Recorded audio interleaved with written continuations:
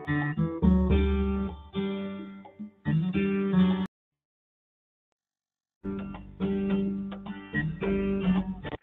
afternoon and welcome to the Getting Started training session. My name is Andy.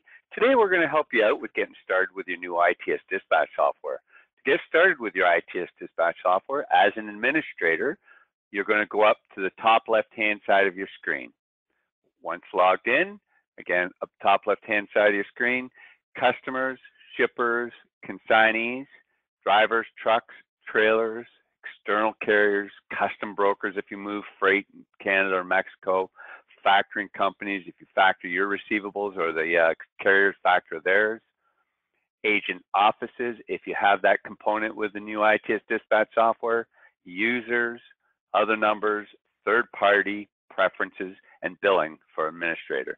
This is your database. This is where you're going to get started, okay? So we're going to start with customers, the bill to customer. This is who we're going to invoice so we get paid for a load. By clicking on customers, it's going to open up your database. You're going to click add.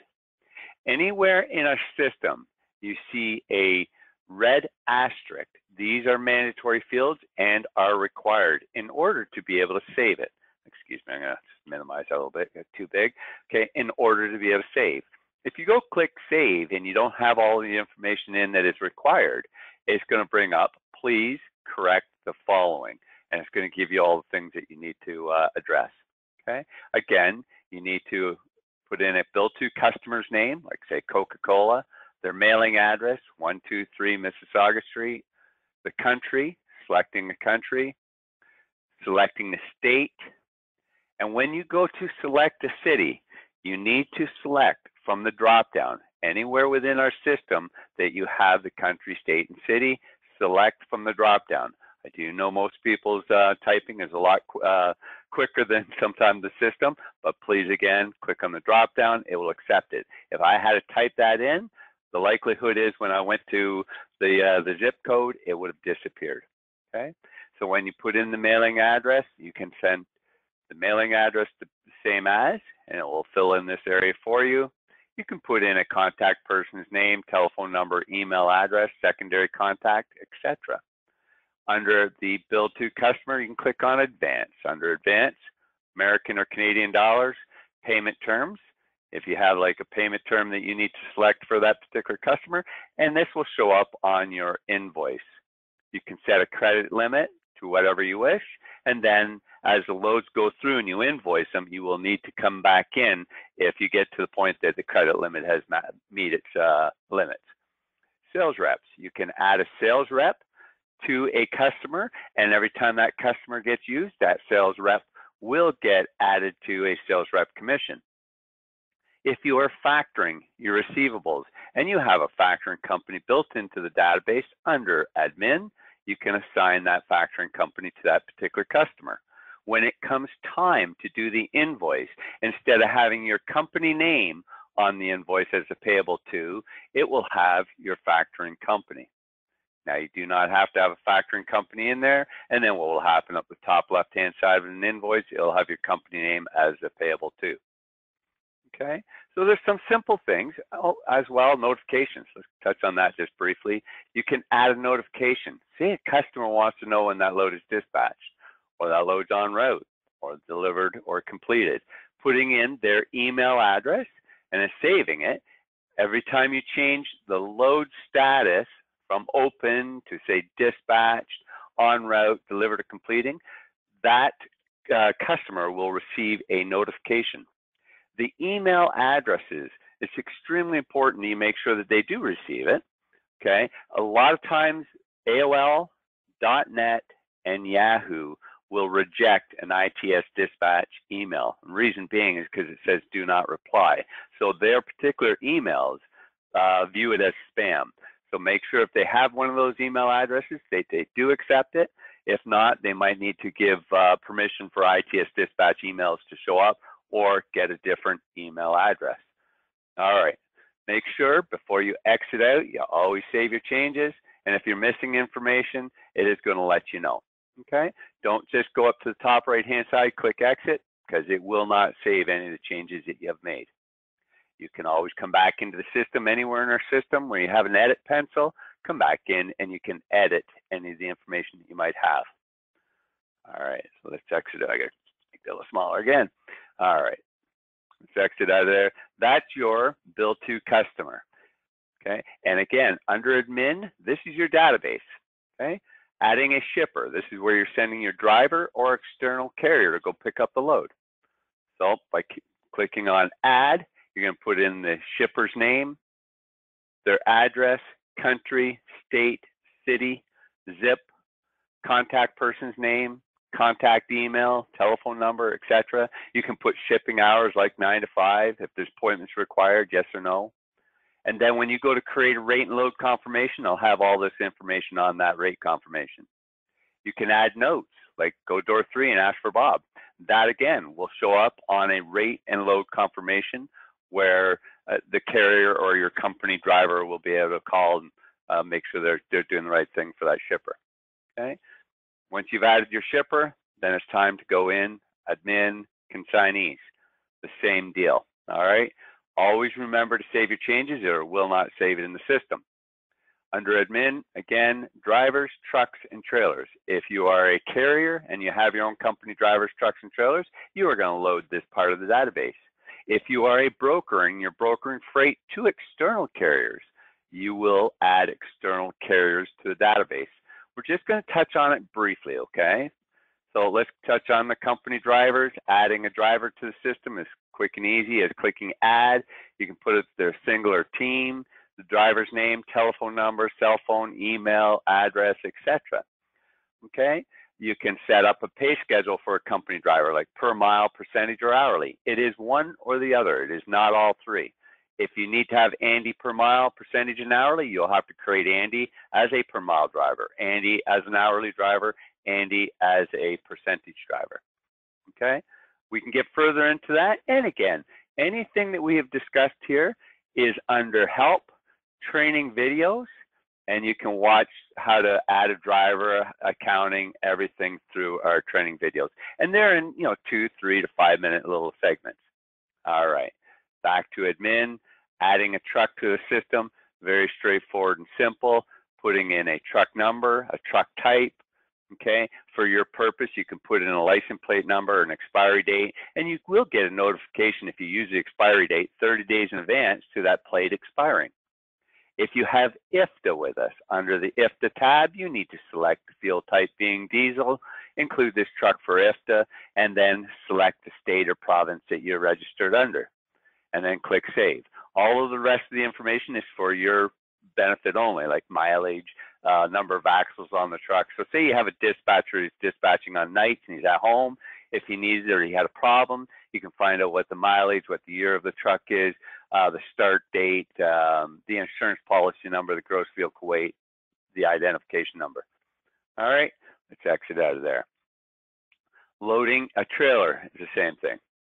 For those of you that are brokering freight and using external carriers, clicking on external carriers is easy as clicking add, and we're just going to take one that pre-exists. So you have the external carrier's name. You can put in the date when you added that carrier to your list. Okay. Anywhere you see in our system where it says username and password, be cautious, especially if it auto-fills your name in there. Okay, because that's giving the carrier permission or a username and a password to log in, which you have to give to them, so they can't really log in. But what will happen is when you log out and you log back in, you're going to log in as a carrier and only see the information that that carrier can see, which is going to be very minimum. So please be cautious on a company driver and on an external carrier load or setup. If you see the username and password and it automatically fills in here and it's got your name in there, back it out of there, okay? Now this is only for if you want to give them permission to log in. If you need further assistance with that, again, please don't hesitate. During the regular business hours, give us a call. Any one of us in training support will be glad to help out. All right, adding an address, country, state, city. Again, I can't stress enough, make sure you select from the drop-down that's presented. Okay, contact person's name, email address. Now we can send rate and load confirmations to our company driver and to our external carriers by their email address. be sure that the email address you have is a good one and that accepts emails from ITS Dispatch that shows as a do not reply. If it does not, you might need to get a different email address. There is nothing that we can do. Again, there's Yahoo, .net, and AOL are the ones that are commonly that people don't receive emails. Okay, so you can get a different email like a Hotmail or a company email like andy@itsdispatch.com or Gmail address. Okay. You can set payment terms. This will show up on a rate and load confirmation, or not rate and load confirmation, a carrier payable printout. So it shows their payment terms, their tax ID number, MC number, etc. You can set insurance up with an external carrier. Once you set up an insurance, you'll have to constantly keep updating it whenever the date is expired. So 30 days in advance to it expiring, you will get a pop-up notification when you go to use that carrier, letting you know that their insurance is about to expire. So thereafter, until such time as you change it, or if you make it mandatory that you need it upon that date. Okay, we're going to touch out of there. Go back to our admin. Custom brokers. If you move freight into Canada or Mexico, you will require a custom broker. Okay, and it's pretty simple to add.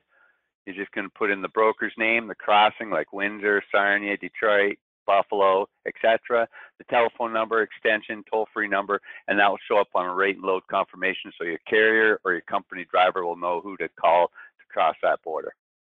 All right, let's exit out of there. Back to, admin. Again, this is your database. Once we've built our database, going to create a load becomes point and shoot. All right, so under factoring companies, under custom brokers, you have factoring companies. If your carriers have factoring companies, you can add the factoring company to the database, and once you've added it to the database, you can then go back into the external carrier and add it to the carrier. Then it will make it payable to the carrier, or the factoring company as to the external carrier. Offices. If you have agent offices with us and you're paying for that component, you'll have this tab so that you can add the agent offices. For those of you that are an administrator, you have the access to users. It is important that everybody has their own username and password to log into the system. If we were all sharing Andy as a user every time somebody logged in, so say I'm logged in at the moment and then somebody else uses my login, it will knock me out of the system, and we'll play that game until such time as we all have our own username and password. It is free for unlimited users. You can set up different permissions. Like say I want Craig to only have a dispatcher permissions. The difference between a dispatcher and an administrator is a dispatcher can do everything. He can do load confirmations, add a customer, shipper, consignee, driver, truck, trailer. He just does not see the accounting, dashboard, or reports, or he does not see the user list in the setup, okay? Where an administrator will have access to everything, okay? You can add a sales rep to a dispatcher or a administrator. Once you have a sales rep added to the user, you can set up a commission schedule, okay? So that particular individual gets paid 50% on the margin. That's after carrier or driver costs of the load, okay? Again, if you need further assistance with this, please don't hesitate, give us a call, be glad to help out. All right, back to admin. Other numbers. Other numbers gives us the ability to have other columns on our dispatch board, like container numbers, okay? So all we have to do is go add, put in the name, and then show this item on dispatch, okay? Or if not, you just leave it, on, so that it doesn't show up on the dispatch board. And when you're inside of the load, you can select from the one that you wish to show up on a rate and load confirmation. All right, and that is other numbers. Back to admin, third party. If you are doing bill of ladings for an external carrier or company driver because the shipper is not giving one to them, and you need a third party billing person's name on it. Clicking here, third party, you add the person's name, address, telephone number, and then when you're inside of the load, you can add a BOL with a third party person's name on it. It's a tongue twister, isn't it? Back to admin. All right, preferences. Again, only an administrator will have the access to the preferences. And the preferences, it's showing your account setup, your company name. Now with a company name, if you need to have changes like Waterfront Property LLC or one of the INC, we would need to do that from ITS Dispatch, okay, and your account number. You can change your primary contact person's name, your telephone number, extension, etc. You can change the currency setting from American or Canadian to American dollars. Okay, your date format, year, month, day, month, year, etc. Now that will be just the way that it is displayed on your ITS Dispatch. It will show up still commonly on the reports as year, month, day. Okay. Your company mailing address, you can change it in here on your own. Settings, again, there's a multiple different settings of which you can change. And you need further assistance with that, I suggest you give us a call and we'll be glad to help you out with this. Under Preferences, you have a Notes tab. Under the Notes tab, you can add specific notes like possibly load sheet notes like the driver must call in on a daily basis and whatever phone number information, or for a external carrier load where you're brokering freight, maybe you might want to have your legal information. Once saved, this will show up on every rate and load confirmation. Again, under Preferences and Admin, feel free, give us a call. We'll be glad to help you further with this. All right, so back to Admin. This is your account setup. All right, once you have your account set up, it's time to start creating some loads. So you have two different types of loads, new active load or new pending load. A new active load will look like this. Once you save it, it will have a load number and it'll be an open active load. Why would you use the difference? Well, a new active load requires a majority of the information in order to save it. If I don't have all that information, I might need just to exit out and wait until I do, or I can go to a new pending load with basic information. Maybe I have a bill to customer, and so Andy Streaming and I have a rate, so we've got a $10,000 rate. I know he's going to need a boat hauling trailer, and we're going to click Save. I'm going to wait for the rest of the information. I have just created a not assigned pending load, and now I can wait for the rest of the information. Once I have the rest of the information, I'm going to click on my letters NA, go inside and continue building that load. That's the difference between a new active and a new pending load. Other than that, once I change this load from from a pending to an open active load, it will automatically assign a load number in sequence to the next load number I've created. Okay? And that's how you create a load. Pretty straightforward and simple. Okay? We're going to just quickly exit out of this. I'm going to delete it, because that's a good thing about a new pending load. I did not delete a load number. Any deleted loads are going to show up here under Dispatch, Load Manager, Refused, Deleted, and Lost. So you can see all the not assigned pending ones I've deleted, and actually you can see the ones with load numbers. If I need to recreate that load number, 1135, all I have to do is click on that green arrow, click OK, and refresh my page, and 1135 shows back up on my dispatch board. Okay, simple as that. Okay, you can delete that load if it didn't take place, it didn't happen, and I don't want to overwrite it by clicking on the drop-down status, go to Delete Load, and again, that load now is in Dispatch, Load Manager, in the Refused Deleted section. And this is the only section which you'll find that load that is deleted. A lot of people come across, well, how do I find a load that's been done in the past? Very straightforward again and easy. Under Dispatch, Load Finder, just click Search. You can open up your date range, you can search by load numbers, you can search by a multiple of different things. But right now, I'm just searching from July to present. You can search by, the load numbers, ascending or descending, okay? And there shows all my loads. Now, if I'm looking 30, 31, 36, well, what happened to 34, or 32, 30, 33, 34, and 35?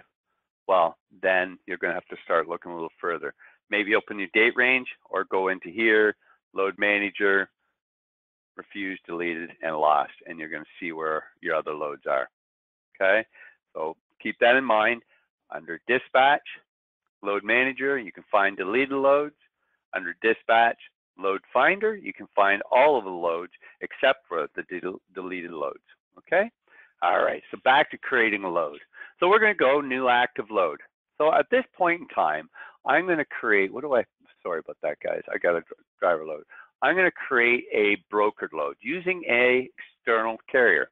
And the difference is either I've got a company driver load or I got an external carrier load. Other than that, the rate and load confirmation is going to look quite similar. The bill to customer information is going to be the same, and the invoice is going to be the same.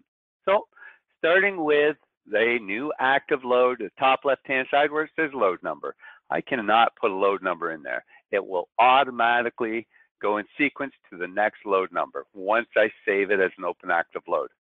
So if you do not have a bill to customer in the database, you can click on the green dots with a white plus, add the new bill to. Once you save it, don't just exit out. Once you save it, then you can type in the first couple of initials of the bill to customer's name and it'll automatically populate. Okay, so right now we have Andy's Dreaming. If I need to change anything, where the blue dots with an I, click on that. I can go inside, I can change a phone number or any information. All right, simple as that. Next, the person who is logging in is going to show their name as a dispatcher. Now I can change that dispatcher to Craig or whoever if I had them in the system. Okay, so when you log in, and for those who set up users, I generally suggest people to use their given name as the username. For one, they won't forget it. For two, it's going to show up here as a dispatcher, and it's going to show up on a rate and load confirmation, which you'll see shortly. Now, under Andy's Dreaming, he is assigned Andy as a sales rep as well, so that automatically populates. You can have up to 2 sales reps on a load, okay, in which get a commission, or none at all, all right? The status is open once I save it, and again, it will assign a load number in sequence to the next one. WO represents like a work order or reference number. So say Andy's Dreaming wants his load number or reference number to show up. Okay, I can put it in there. It's going to show up on a rate and load confirmation, and it's going to show up on a invoice for the load. Other numbers to the right of WO, if you hover your mouse over the pen and paper, it shows other numbers. So say in this case, I need to have something else show up. I don't want all this stuff, so I'm going to just unselect it. What do I got? Container number. I want a container number to show up. All right. My apologies. I saved this from the last one I did, and it will save it changes. All right, so at this time, I just want a container number, and I'm going to say container number, and I'd like it to show up on a customer confirmation. I'd like it to show up on a BOL, rate and load confirmation, and an invoice. Click OK, it disappears. When I save it, you will see the number here on your dispatch board, and such as the WO number. So when Andy's Dreaming's loads there and he calls in and says, hey, you know, I've got load number 1, 2, 3, 4, 5, you're going to look at your dispatch board, and again, you're going to see that load number. All right. So excuse the at HST. This is for our Canadian customers. This is the only place that we have any tax implications at all. It's just for an HST. All right. So line haul. This is basically a flat rate. Okay, and you can change it to like rate per mile, put in the rate like $2.25 a mile, 1,000 miles, it will then give you your end result. Or keep it as a line haul rate, which is a flat rate. I'm going to say $10,000. P&Ds represents picks and drops, does not represent 1, 2, or 3. It represents a dollar amount. So I'm going to say there's a $500 additional pick or drop. So it's giving my total at the end. This will show up on the rate and load confirmation as a breakdown and then the total rate. FSC represents fuel surcharge. I can do it by a dollar amount or I can do it by a percentage. So I'm going to just say 18% of 10,000 is 1,800, giving me my total rate of 12,300. Other charges gives me the capability of having like lumper fees. Okay, lumper fees, we're going to say $100. Okay, and we're going to say okay. that added my additional charges. And as well, by clicking on the dollar symbol, we can have advances, etc. All right, make sure you say okay, and it's going to save it here.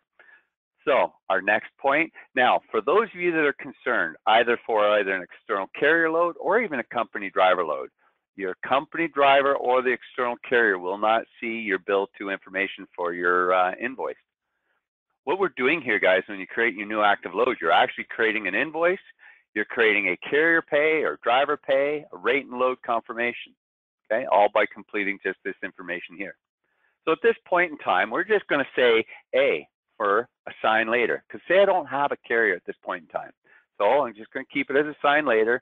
I'm going to put in my information, or require a boat hauling trailer.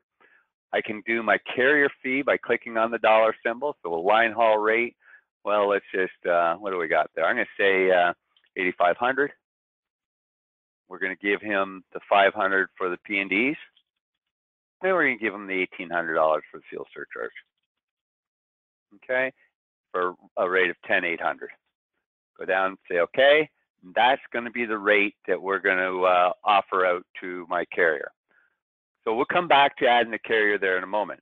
Our next step, you should do this in a systematic way. Our next step is adding a shipper. Okay, so if the shipper is not in the database, clicking on the green dot with a white plus, add the shipper's information, and then you go to the box below and type in the shipper's information. So at this time, I'm going to select Viking out of Coconut Grove, Florida. We're going to have him pick up. We're going to just say he picked up on the 25th. And we're going to select a time. We're going to just say 5 a.m. You can put in a description if you so wish to do so. I'm going to say like a 56-foot Viking. It's going to be a truckload. Quantity is going to be 1. It's going to be 6,800 pounds. And if you're offering credit, or not credit check, excuse me, Cargo Shield, which is extra insurance, you can sign up for that, and that's through the truck stop. This time we'll talk about that a little bit later. All right, so now you've got some shipping information in there. You do not have to put this in here. If you do not want to, you can leave it out. All right, and it should mirror everything that you just put in. So we've got 56-foot Viking. Any shipping notes you have, like handle with care, PO numbers or purchase order numbers, you can put those in here. Custom brokers, if you're moving freight into Canada or Mexico, again, you can add it live on the go by clicking on the green dot with a white plus. And again, when you see that anywhere in the system, you can add a new bill to, a new carrier, shipper, consignee, custom broker, and when we're in the drivers, you can add a driver, truck, and trailer. All right, our next step is adding a consignee. My wife likes this one. We have Andy's Dreaming in Penetanguishene, Ontario, and just so happens to be, we're going to have that boat arrive here, say, on Monday, or it should have arrived yesterday, on Monday. All right, so now we can select our time, and it's good to use your times and dates, especially if you pick up on the same day and deliver on the same day, okay? That way it recognizes the time difference. So at this point in time, we have most of our information in. Down at the bottom, you have pro miles and empty miles. If you wish to see the miles between where you're picking up and when you're delivering. If you needed to show, say, from Miami, and you wanted to show how far it was from Miami, click on there. So from Miami to Coconut Grove is 8 miles. Brings in the empty miles. So if the customer is arguing about wants a mileage rate or whatever the case may be, that's how you can do that. At this point in time, we're going to click Save. We have now just saved our next load, and presently it's got a sign later, so I have neither a driver or a carrier on it at this moment. To go back inside of the load, I can click on the load number.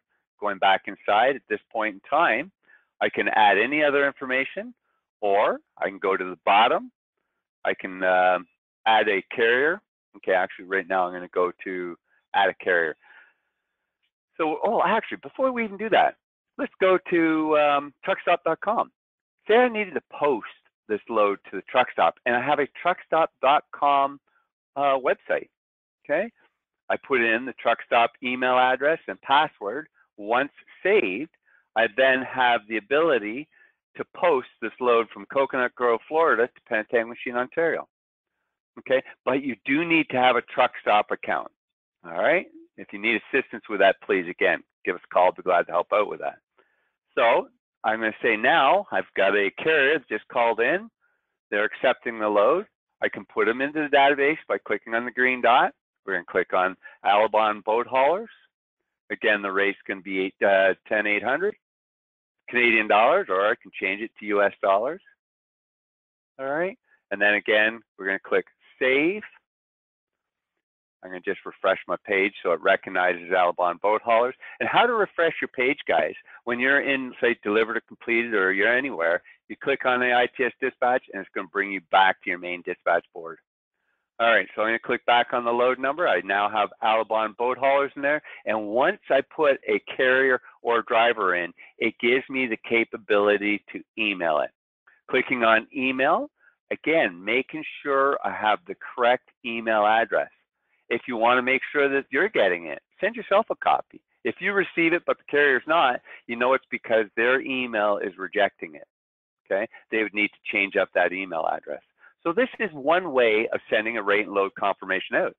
The other is going down to the bottom right-hand side, clicking Print. It's going to open up a print preview through Adobe Reader.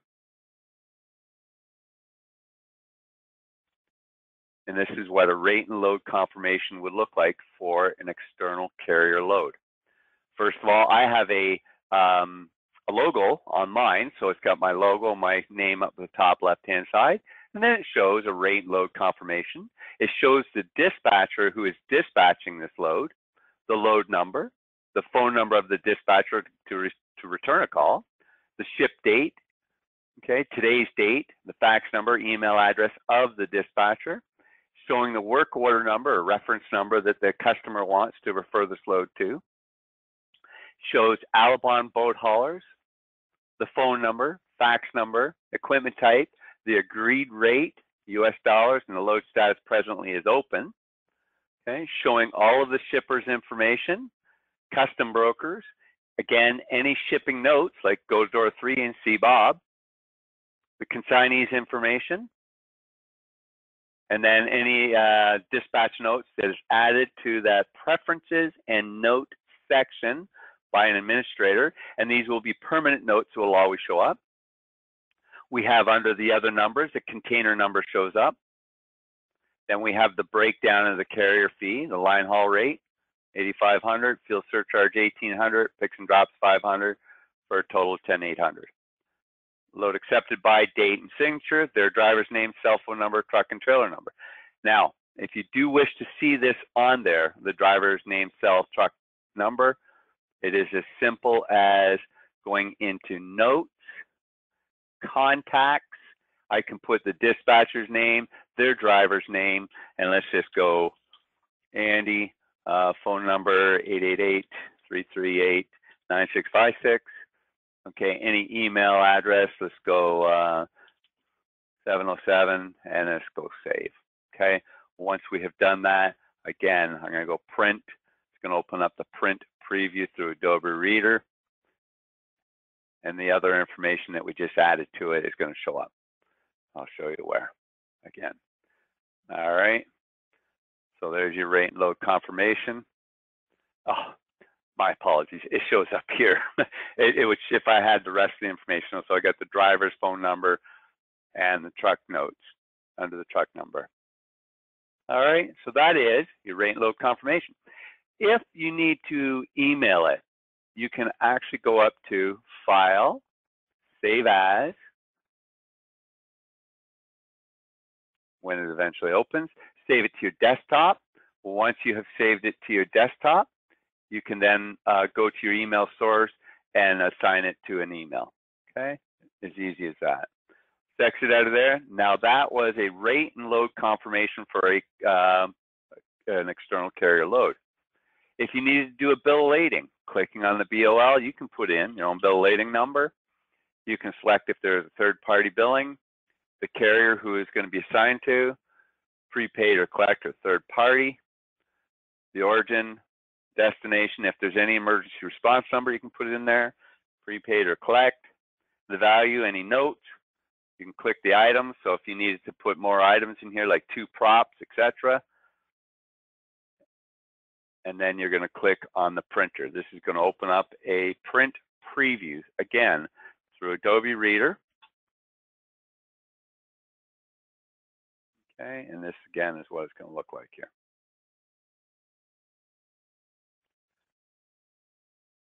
I'm quick.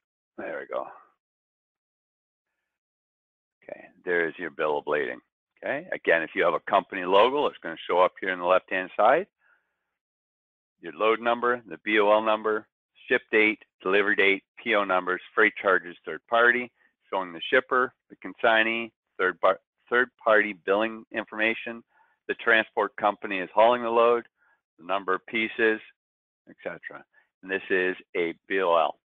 Again, if you need to send it to them, you can either print it or fax it to them, or click File, Save As, save it as a PDF to your desktop, open up your email source, and send it. All right, make sure you save your changes. That will remember that BOL that we've created. The next thing you can create by creating this load is a customer load confirmation. Okay, so say you and the customer had a verbal communication about this, but you wanted to send it over to them to make sure everything is correct. You can open up a customer rate and load confirmation. Again, your carrier, nor does your company driver or brokered load see this. Okay, customer rate and load agreement. It shows to your customer who the dispatcher is taking down all of this information, the payment terms that you have with your customer, their work order number, the customer's name, contact, phone number, fax if it was there, agreed rate. It shows the shipper's information, consignee, any customer notes, again, that are added through preferences and notes. These are permanent notes that show up every time. And then the load breakdown, and then the container number if need be. Okay, and that was through other numbers. All right, simple as that. So once we have created our load, we can save it. And then once the load moves on, we can make that load dispatched. Again, it opens up my pop-up notification, sending my customer a notification, letting them know that that load is dispatched. All right, and then we continue that load right through to dispatched or covered or completed.